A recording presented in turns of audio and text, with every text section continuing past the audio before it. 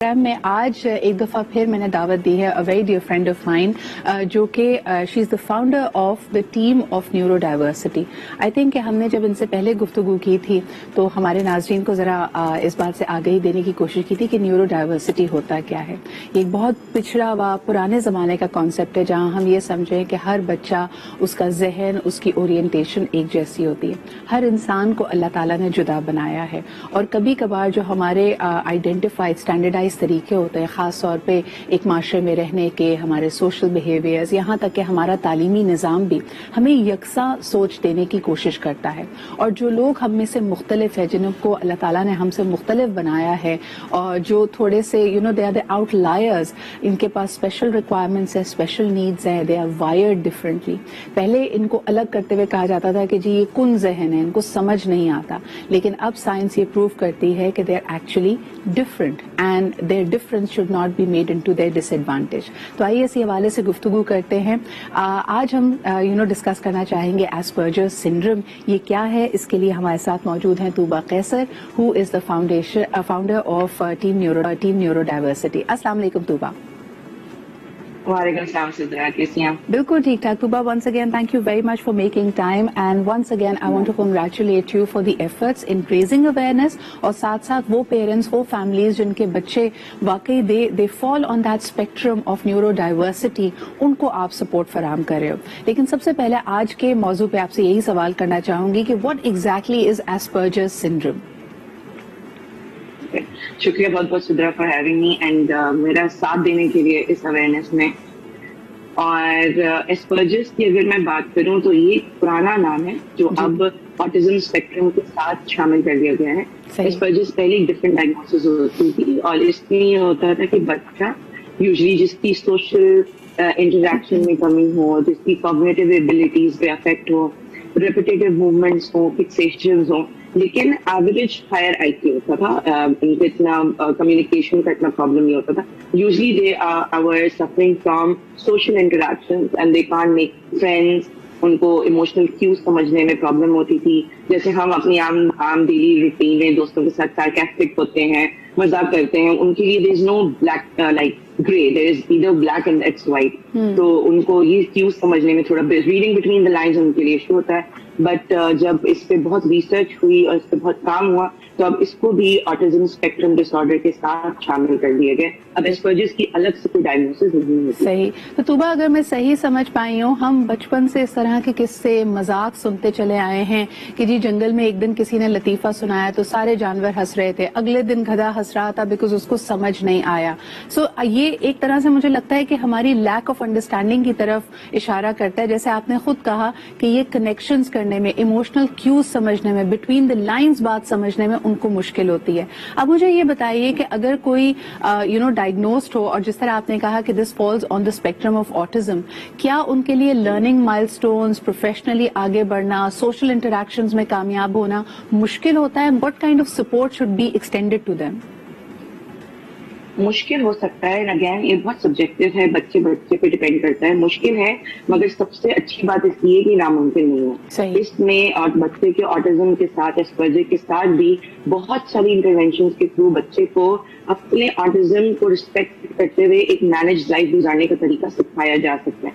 But again उसके लिए right professionals होना, अनफॉर्चुनेटली आई थिंक 6-7 साल पहले तक तो we didn't have many professionals, but now I think अब लोग आ रहे हैं वापस अपने मुल्क इन बच्चों के साथ काम करने के लिए। एंड अल्हम्दुलिल्लाह अब राइट नाउ पाकिस्तान में बहुत अच्छे लोग हैं जो काम कर रहे हैं। इसी अपने मैं काम के थ्रू पेरेंट्स को उन लोगों तक पहुंचाती हूँ ताकि उनका टाइम वेस्ट ना हो, उन बच्चों का टाइम वेस्ट ना हो और वो गलत डायरेक्शन में ना जाए, ऐसा ना अपने पोटेंशियल तक ना पहुंच पाए। तो वह मुझे बताएं कि ये कितने अरसे तक अनडिटेक्टेड रह सकता है? बिकॉज जैसे आपने कहा कि it falls on the autism spectrum, लेकिन ऑटिज्म के बच्चे को स्पॉट करना, उसको मदद फराहम करना कदरे आसान है। अगर ये अनडिटेक्टेड रहे, व्हाट आर द साइंस जो फैमिली या जो भी उसके प्राइमरी केयर गिवर्स हैं, चाहे पेरेंट्स हों, गार्डियंस हों, what should they be looking out for, even teachers for that matter? बिल्कुल बिल्कुल। इसमें इंटरेस्टिंग बात यह है that I know people who have been diagnosed after the age of 30। तो ऐसा भी हुआ है कि लोग अनडिटेक्टेड रहे हैं, उन्होंने हमेशा अपने اور آپ ایسے لوگوں کو دیکھیں گے جو انڈیٹیکٹڈ رہے ہیں, ان کی سیلف اسٹیم بڑی کویسچنیبل رہی ہے, وہ بڑا دوسروں سے دور رہے ہیں, کیونکہ ہمیشہ ان کے دماغ میں یہ ہے کہ لوگ مجھے نہیں سمجھ پا رہے, میں جو بتانا چاہ رہا ہوں یا بتا رہی ہوں ان کو نہیں طریقہ سمجھ میں آتا, اور آف کورس ان کو ڈی گریڈ کیا گیا ہوگا, ان کو they have been look down upon, تو وہ تھوڑا سا آئسولیٹ ہو جاتے ہیں.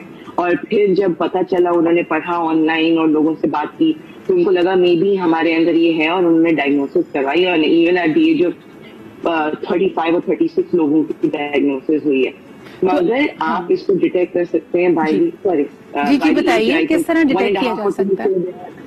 ریڈ فلیگز آنا شروع ہو جاتے ہیں, جیسے لیک آف آئی کانٹیکٹ, بچہ جو ہے وہ آئی کانٹیکٹ نہیں دے رہا ہوتا, اپنے نام پہ رسپونڈ نہیں کرتا, اور آپ تھوڑی فکسیٹڈ موومنٹس دیکھتے ہیں لائک ہینڈ فلپنگ اور فنگر موومنٹ, ایک خاص ایک طریقہ ہوتا ہے, بچہ فکسیٹ ہو جاتا ہے ان روٹین.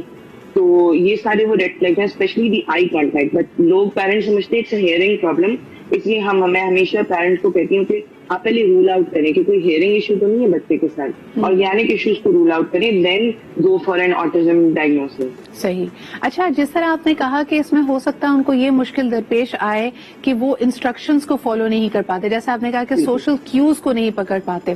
اکثر ہمارے یہاں جو شخص ان سے بات کرنے کی, کمیونیکیٹ کرنے کی کوشش کر رہا ہے, اسپیشلی اگر وہ پوزیشن آف اتھارٹی میں, یعنی پیرنٹ ہے, ٹیچر ہے, باس ہے, تو اس کو اس بات پہ غصہ چڑھ جاتا ہے. ہم اس بات کو رول آؤٹ ہم اس کو سوچتے بھی نہیں ہیں کہ probably this person is truly struggling. ہم کہتے ہیں کہ یہ اس کا ایٹیٹیوڈ پرابلم ہے, یہ ہماری بات سننا نہیں چاہتا, یہ کن ذہن ہے, یہ بے وقوف ہے کیونکہ اس کو ہماری بات سمجھ میں نہیں آ رہی ہے. تو کیا کہنا چاہیں گی لوگوں کو تاکہ ان کی آگہی, ان کی اپنی سینسٹیوٹی ایسے ان ایشوز کے بارے میں بڑھے؟